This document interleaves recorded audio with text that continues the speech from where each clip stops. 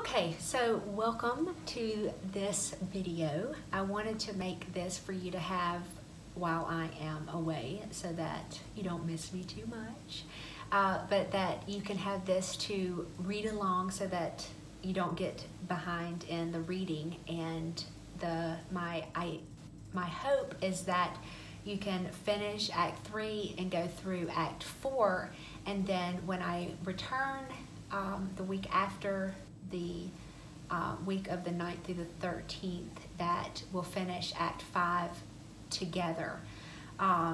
So we'll have both of these knocked out and we can keep going and not fall behind. In class on Wednesday, we left off with Act 3, Scene 1. So we should be ready to go on with Act 3, Scene 2. So if you have this book, the one that I'm using, I'm beginning on page 91. What I have planned is that you'll finish Act 3 and Act 4, and then I have, you'll finish your squid on Act 2, and then you'll do one on Act 3. And then I also have an online quiz that you're going to do on Act 4. Just to be sure that you got through the reading, and you will be able to, the online quiz, you'll be able to see what you made as soon as you take it. And so, but if you have any questions or anything, you can of course email me, because I'm actually going to be out of town. I will be in Australia this next week, but you know, internet works around the world these days, so you can still email me and I will be able to get it. So I am going to read along with you, and I hope that you'll follow along with the reading, because I think it helps to have someone read it aloud, so you can, just that oral sense with the visual just helps to have someone else go along. I think that has helped us in the classroom, and I think just being able to continue doing this, and I'll try not to stop too many times and say little side notes just so that we get through it. But I really believe this just helps us as we go along. Where we left off on Wednesday was we had finished with that idea of deceiving Benedick by the prince and Claudio. So they're trying to put in Benedick's mind that idea of Beatrice falling in love with him. Remember, they were out in the Arboretum when he was in the tree area. If you've seen the movie, it makes sense, because he said, "I will hide in the arbors, in the trees." And so there he's lurking about, and they deceive him to think that Beatrice has fallen in love with him. And then when we get to Scene 2, or Act 3, Scene 1, they've done the same thing with Beatrice, and they have made Ursula and Hero have made Beatrice think that Benedick has fallen in love with her, and they both willingly accept that news so quickly. They think, oh my goodness, you know, that she says at the end on page 91, Beatrice says, "And Benedick, love on, I will requite thee, taming my wild heart to thy loving hand. If thou dost love, my kindness will incite thee to bind our loves up in a holy band. For others say thou dost deserve, and I believe it better than reportingly." She says, just love on, love. I am more than willing to return your love. You have given it so freely to me. I will turn around and give it back to you. And these are two people that have sworn not to love each other at all, and they've turned right around and they have instantly changed their opinions, which tells us that they had that opinion. You know, they had that thought deep down in the first place. So we begin with the second scene of Act 3. Benedick appears to have his beard shaved off, and showing other signs of having fallen in love. So, fellas, if you are fully in love, that is your first telltale sign. If you're going to, show up to your new gal, make sure you shave that beard off, have a good, clean shaven face. That's the telltale sign. If you don't, then, keep that 5 o'clock shadow.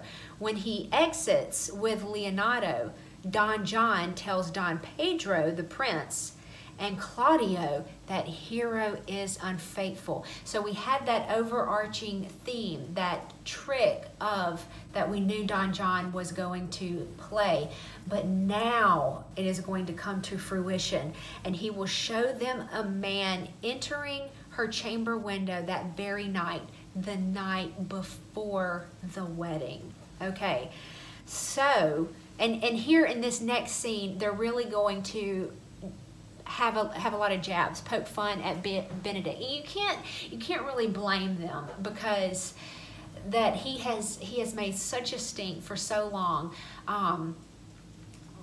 about being a bachelor. So they're going to have a little fun with him about changing his ways and going off and shaving his beard and all of this kind of stuff for so long. So the prince says, I do but stay till your marriage be consummate, and then go I toward Aragon. So the prince is saying, I will stay a little while, till you've consummated the marriage, it's official, and then I'll leave, I'll make my leave. And Claudio says, I'll bring you thither, my lord, if you'll vouchsafe me.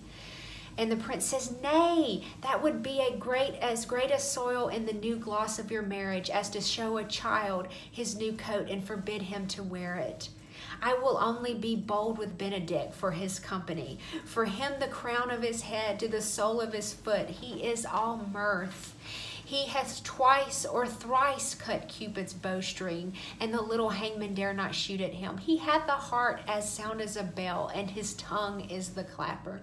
For what his heart thinks, his tongue speaks. So everything he thinks, he says. And Benedict says, gallants, I am not as I have been. And Leonardo says, so say I. Methinks you are sadder. And Claudio says, I hope he be in love. And the prince, hang him, truant. There's no drop of blood in him to be truly touched with love. If he be sad, he wants money. Benedict, I have the toothache. So he's not going to let on that it's actually he's in love. He can't give that away. He doesn't want them to know. Prince says, draw it. Benedict, hang it. Claudio, you must hang it first and draw it afterwards. So they're acting like it is a toothache, and so they're going to play on words here. And the prince says, what, sigh for the toothache? And Leonardo, where is but a humor or a worm? And Benedict, well, everyone can master a grief but he that has it. And Claudio, yet, say I, he is in love. And the prince, there is no appearance of fancy in him, unless it be a fancy that he hath to strange disguises, as to be a Dutchman today, a Frenchman tomorrow, or in the shape of two countries at once, as a German from the waist downward, all slops, and a Spaniard from the hip upward, no doublet, unless he hath a fancy to his foolery, as it appears he hath. He is no fool for fancy, as you would have it appear he has. If he not be in love, says Claudio, with some woman, there is no believing old signs. He brushes his hat o' mornings. What should that bode? So Claudio's saying he gives us signs. And the prince, hath any man seen him at the barber's?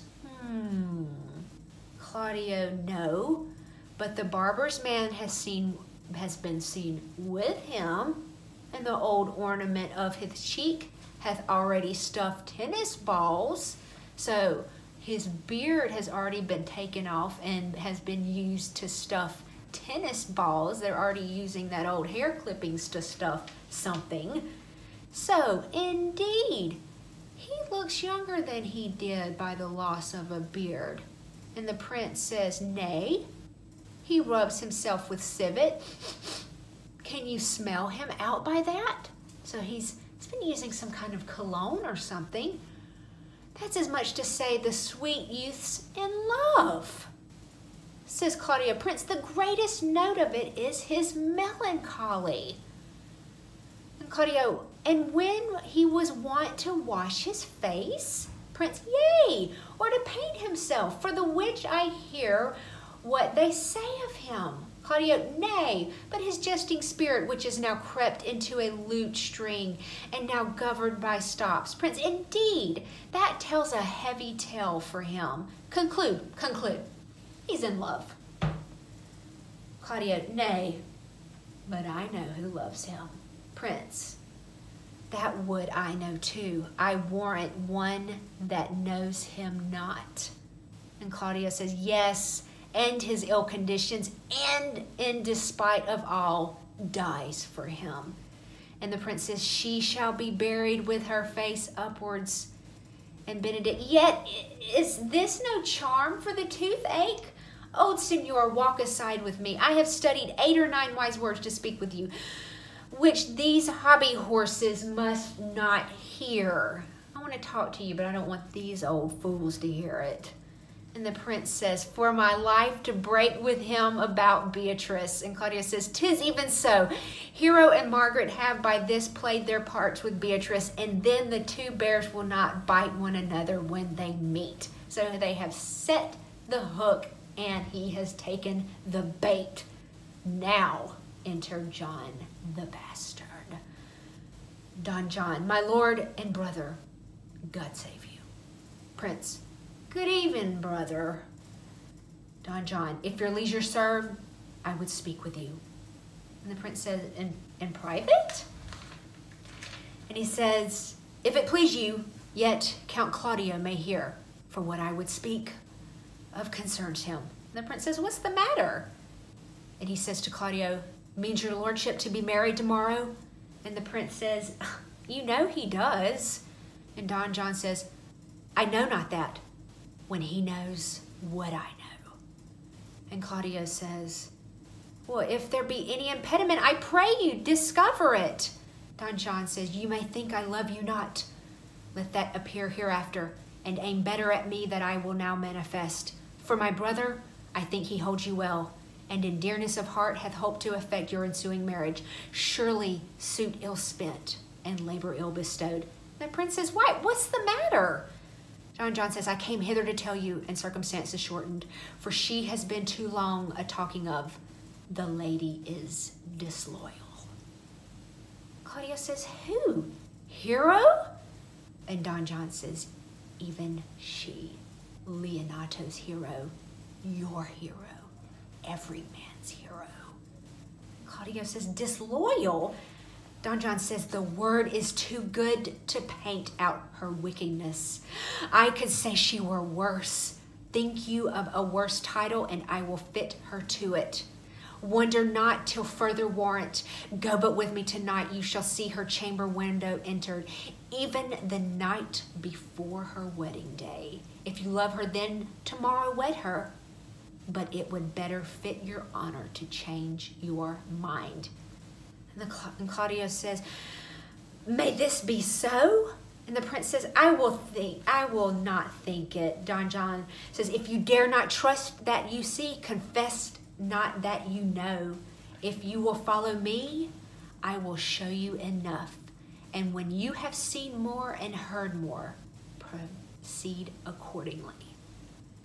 And Claudio, if I see anything tonight, why I should not marry her. Tomorrow in the congregation where I should wed, there will I shame her. The prince says, and as I wooed for thee to obtain her, I will join with thee to disgrace her. Don John says, I will disparage her no farther till you are my witnesses. Bear it coldly, but till midnight, and let the issue show itself. The prince says, O day untowardly turned. Claudio, O mischief strangely thwarting. Don John, O plague right well prevented. So will you say when you have seen the sequel. Okay, so they exit. Now, this is where it takes a weird turn to me. So you've had somebody you're going to be married to, the love of your life, even though you've known them only a week. Maybe you've known of them for a little longer, maybe a year or whatever before you went to war. What would the logical conclusion be to do if you're going to marry this person? That's right, Hugh. That's what I thought. You would go talk to them. Maybe you would, maybe. I don't know. Well, who would know what you would do? I don't know. Conrad, maybe you should talk some sense into him. I don't know. But maybe you should go talk to them to try to sort this out. But the biggest jumping to conclusion thing that you could do is to fly off the handle. Go there and try to shame her, publicly disgrace her. Well, let's hope that you would not do that. I don't know. You never know what goes through your mind. But if maybe in today's time, I don't know, there was such a huge bout or theme of upholding one's reputation and honor that you had to, it was imperative that your reputation not be soiled or unkempt. So they are going to automatically jump to conclusions. There's no doubt. We will not even ask her. We will not, because I mean, he could have gone up and said, hey babe, what's the deal? Could you tell me, have you been seeing him behind my back? Do you not want to get married? It's no, you whore, you slut. I mean, let's just jump to the worst case scenario. So with scene 3, we get our beginning of the comedy relief that we see here with Dogberry and his partner Verges and the little watchman. So they are going to be, even though they are going to appear to be very, very, very incompetent on the outside, they are actually going to be the ones that are going to be able to untangle this little mess that we are now getting ourselves into. So that night, Messina's master constable, Dogberry, and his assistant Verges set the night watch, telling the watchman to pay particular close attention to any activity around Leonato's house. Borachio encounters telling his companion, Conrad, about the charade that made Claudio and Don Pedro think that Hero had just allowed him to enter her chamber. Borachio and Conrad are arrested by the watch. And Conrad is one, Dogberry is one that he likes to use superfluous words, but he uses them in the wrong context, and he often misunderstands things in the wrong way also. So Dogberry says, "Are you good men and true?" And Verges says, "Yea, or else it were pity, but they should suffer salvation, body and soul." And Dogberry, "Nay, that were a punishment too good for them, if they should have any allegiance in them, being good, chosen for the prince's watch." And Verges, "Well, give them their charge, neighbor Dogberry." And Dogberry, "First, who think you the most desertless man to be constable?" And the first watchman, "Hugh Oatcake, sir, or George Seacole, for they can write and read." Dogberry, "Come hither, neighbor Seacole." And he steps forward. "God hath blessed you with a good name. To be a well-favored man is the gift of fortune, but to write and read comes by nature." And he says, "Both which, Master Constable Dogberry, you have. I knew it would be your answer. Well, for you favor, sir, why God gives thanks. And make no boast of it. And for your writing and reading, let you appear when there is no need of such vanity. You are thought here to be most senseless," and of course, not senseless, "and fit man for the constable of the watch. Therefore bear you the lantern. This is your charge, and you shall comprehend all vagrom men," and not vagrom, vagrant men. "You are to bid any man stand in the prince's name." And Seacole, "How if he will not stand?" And Dogberry says, "Well, then take no note of him. but let him go. And presently call the rest of all the watch together, and thank God you are rid of a knave. And a knave is he's going to be like a vagrant, someone who is going to be someone who is an ill fellow, basically, who is doing wrong on the loose. Verges, if he will not stand when he is bidden, he is none of the prince's subjects. And Dogberry says, true. And if they are to meddle with none but the prince's subjects, you shall also make no noise in the streets. For the watch to babble and to talk is most tolerable and not to be endured. And so we're using tolerable and not to be endured. He's all mixed up. We will rather sleep than talk. We know what belongs to a watch. And he says, why, you speak like an ancient and most quiet watchman. For I cannot see how sleeping should offend. Only have a care that your bills be not stolen. Well, you are to call at all the alehouses and bid those that are drunk, get them to bed. How, if they will not? Why then, let them alone till they are sober. And if they make you not, then the better answer. For may say that they are not the men you took them for. And Seacole says, well, sir, and he says, if you meet a thief, you may suspect him, but virtue of your office to be no true man, and for such kind of men, the less you meddle or make with them, why, the more is for your honesty. And Seacole says, if we know him to be a thief, shall we not lay hands on him? And Dogberry says, truly by your office you may, but I think they that touch pitch will be defiled. The most peaceable way for you, if you do take a thief, is to let him show himself what he is and steal out of your company. So what he's doing is making no sense whatsoever. The only way he can show you that he is a thief is to steal from you, which negates the whole thing. And Verges says, you have been always called a merciful man, partner. And Dogberry says, truly, I will not hang a dog by my will, much more a man who hath any honesty in him. And Verges says to the watch, if you hear a child cry in the night, you must call to the nurse and bid her still it. And the second says, how if a nurse be asleep and will not hear us? And Dogberry says, why then depart in peace, and let the child wake her with crying. For the ewe that will not hear the lamb when it baas will never answer a calf when he bleats. And Verges says, 'tis very true. And Dogberry, this is the end of the charge. You, constable, are to present the prince's own person. If you meet the prince in the night, you must stay him.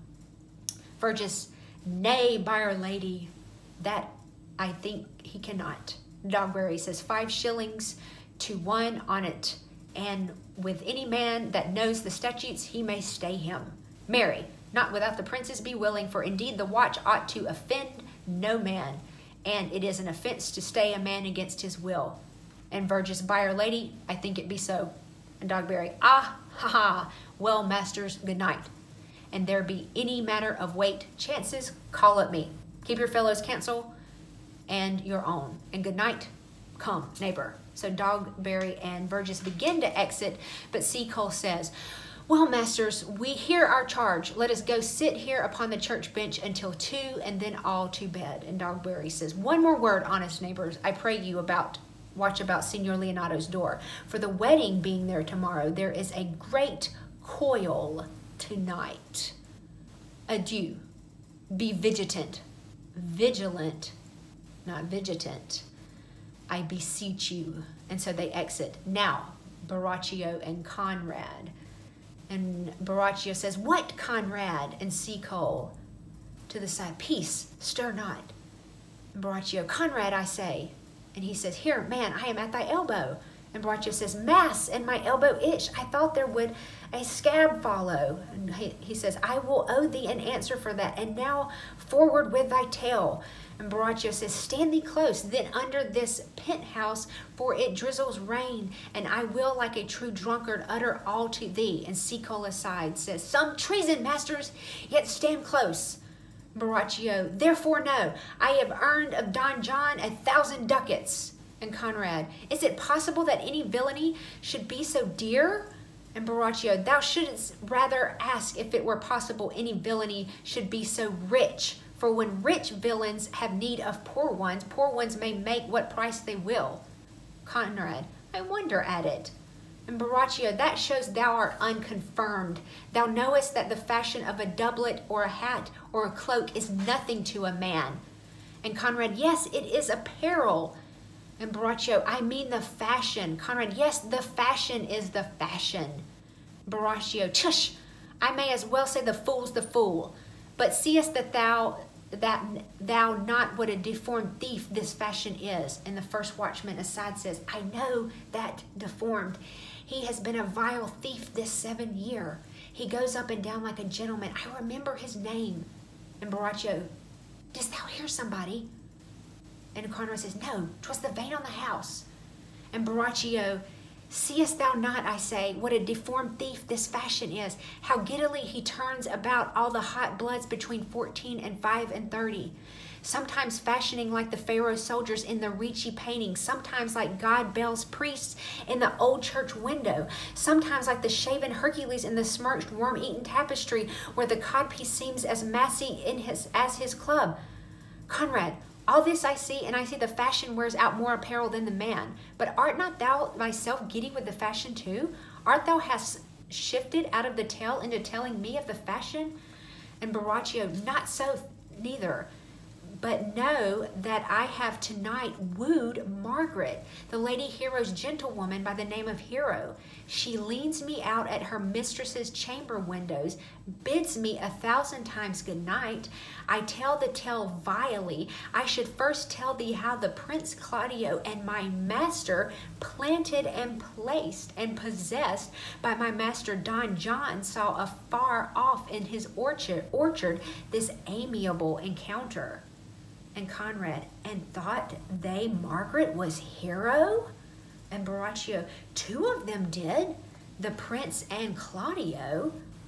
But the devil, my master, knew she was Margaret, and partly by his oaths which first possessed them, but chiefly by my villainy, which did confirm any slander that Don John had made. Away went Claudio enraged, swore he would meet her as he was appointed next morning at the temple, and there, before the whole congregation, shame her with what he saw o'ernight, and send her home again without a husband. And the first watchman jumps out and says, we charge you in the prince's name, stand.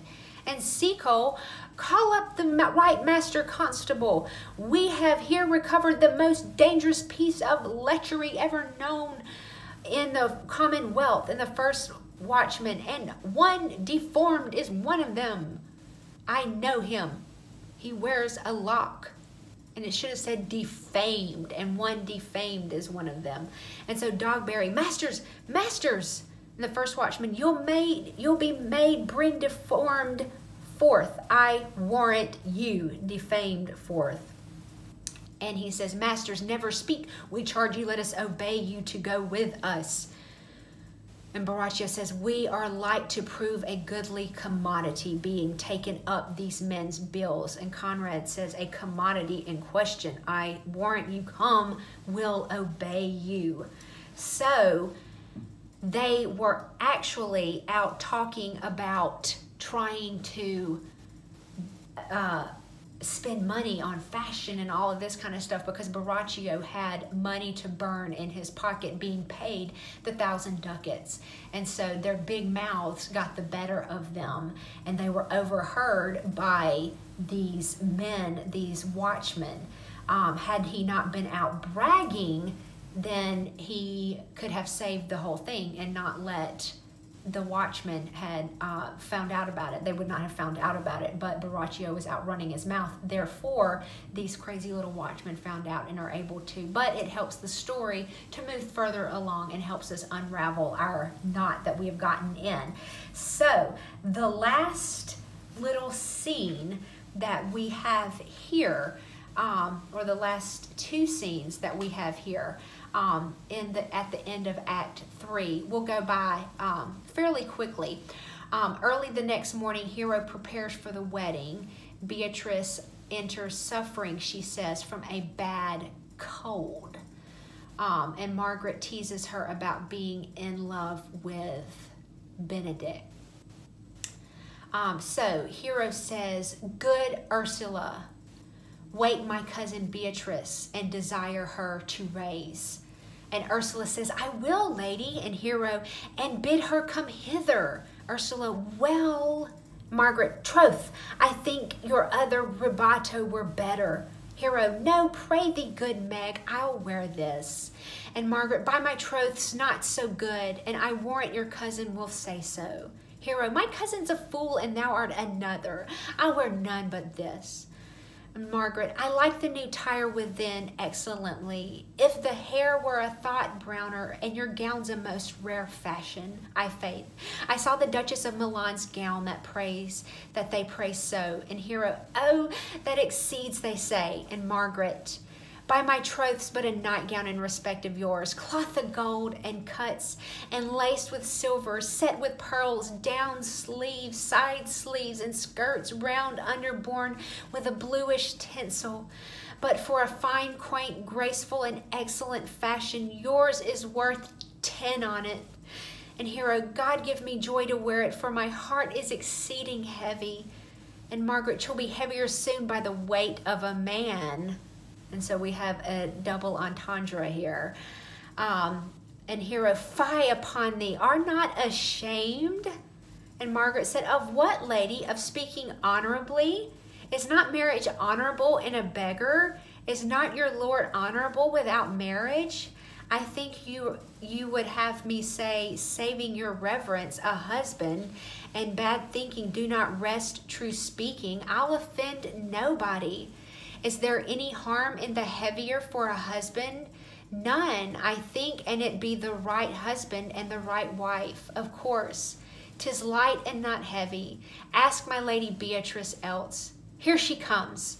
And so Beatrice is going to come in, and she is, as Benedict did, is going to act like she's not in love because they can't go back and forth. She doesn't want anybody to know.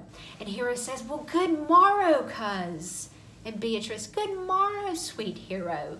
And she says, why, how now? Do you speak in the sick tune? And Beatrice says, I am out of all other tune, methinks. And Margaret, claps into light a love that goes without a burden. Do you sing it and I'll dance it? And Beatrice, you light a love with your heels, then if your husband have stables enough, you'll see he shall lack no barns. And Margaret, oh, illegitimate construction, I scorn that with my heels. Beatrice, 'tis almost 5 o'clock, cousin, 'tis time you were ready. By my troth, I am exceeding ill. Hey ho. Margaret, for a hawk, a horse, or a husband. And Beatrice, for the letter that begins them all, H. Margaret, well, and you be not turned Turk, there's no more sailing by the star. And she says, what means the fool, trow?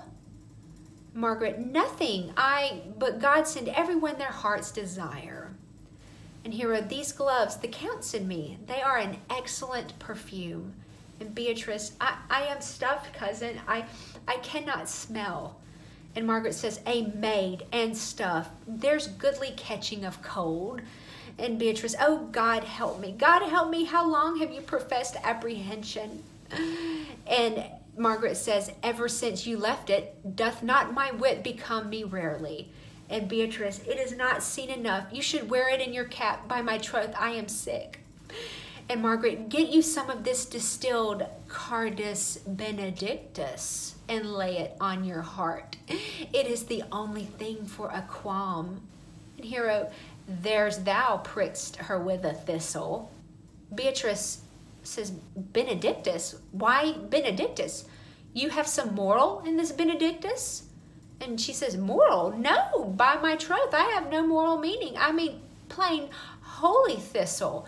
You may think, perchance, that I think you are in love. Nay, by Our Lady, I am not such a fool to think that what I list, nor what I list not to think what I can, nor indeed I cannot think. If I would think my heart out of thinking that you are in love, or that you think you will be in love, or that you can be in love, yet Benedict, Benedict was such another, and now he has become a man. He swore he would never marry, and yet now, in despite of his heart, he eats his meat without grudging. And now you may be converted, I know not, but methinks you look with your eyes as other women do.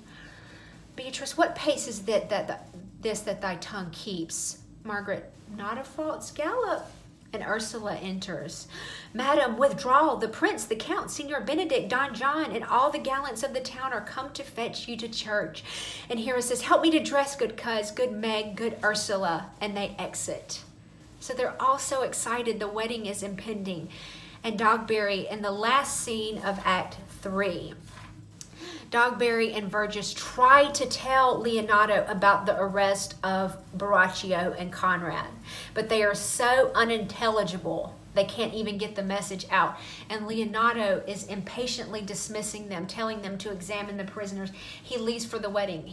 I have so much going on, you loons. I don't have time to stop and think about what you are trying to tell me. Just look, I've got a wedding. My daughter is here. I mean, imagine you were trying to get, you're trying to get everything out the door, and you've got these little, gnats flying around your head. Look, fellas, just take care of it. Whatever. I've got to go. I've got to get to the church.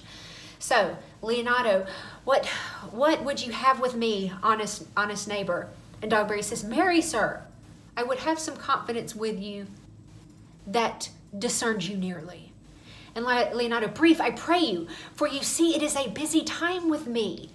And Dogberry, marry, this it is, sir. And Verges, yes, in truth it is, sir. Leonato, what is it, my good friends? Dogberry, good man Verges, sir, speaks a little of the matter. An old man, sir, and his wits are not so blunt as, God help, I would desire they were, but in faith honest as the skin between his brows. Verges, yes, I thank God I am as honest as any man living that is an old man, and no honester than I. And Dogberry, comparisons are odorous. Palabrus, neighbor Verges. Leonato, neighbors, you are tedious. Dogberry, it pleases your worship to say so, and he thinks tedious is a compliment. But we are the poor Duke's officers. But truly, for mine own part, if I were as tedious as a king, I could find in my heart to bestow it all of your worship. All thy tedious on me, says Leonato. Dogberry, yea, and 'twere 1,000 pound more than 'tis, for I hear as good exclamation on your worship as of any man in the city, and though I be a poor man, I am glad to hear of it. And Verges, and so am I. Leonato, I would fain know what you have to say. And Verges, marry, sir, on our watch tonight, accepting your worship's presence, hath taken a couple of as errant knaves as any in Messina. Dogberry, a good old man, sir, he will be talking. As they say, when the age is in, the wit is out. God help us, it is the world to see. Well said, in faith, neighbor Verges. Well, God's a good man, and 2 men ride of a horse. One must ride behind, an honest soul in faith. Sir, by my troth he is, as ever broke bread, but God is to be worshipped. All men are not alike. Alas, good neighbor. And Leonato, indeed, neighbor, he comes too short of you. Dogberry, God gives that God gives. Leonato, I must leave you. Dogberry, one word, sir. Our watch, sir, have indeed comprehended 2 auspicious persons. Not auspicious, auspicious. And we would have them this morning examined before your worship. Leonato, take their examination yourself and bring it to me. I am in great haste, as it may appear unto you. Dogberry, it may be sufficient instead of sufficient. Leonato, drink some wine before you go. Fare you well. And the messenger, my lord, they stay for you to give your daughter to your husband. Leonato, I'll wait upon them. I am ready. And so he exits. So Dogberry, go, good partner, go get you to Francis Seacole. Bid him bring this pen and inkhorn to the jail. We are now to examination these men. And Verges, we must do it wisely. And he says, we will spare no wit. I warrant you, here's that shall drive some of them to a non-come only to the learned writer to set our excommunication instead of examination, and we meet at the jail. So you can see he gets his words completely all mixed up. And Leonardo is just entirely put out. Had he stopped and listened to what Dogberry had to say, so much of this could have been thwarted. It could have been stopped in ahead of time, but no, you know, it sometimes it pays to listen to the little guy, even when you think he is a little loony or a little, you know, off his rocker. But, you know, maybe we'll see all's well that ends well in the end. So, you know, if you proceed on to Act 4, we will see more of turmoil before we see some of the resolution.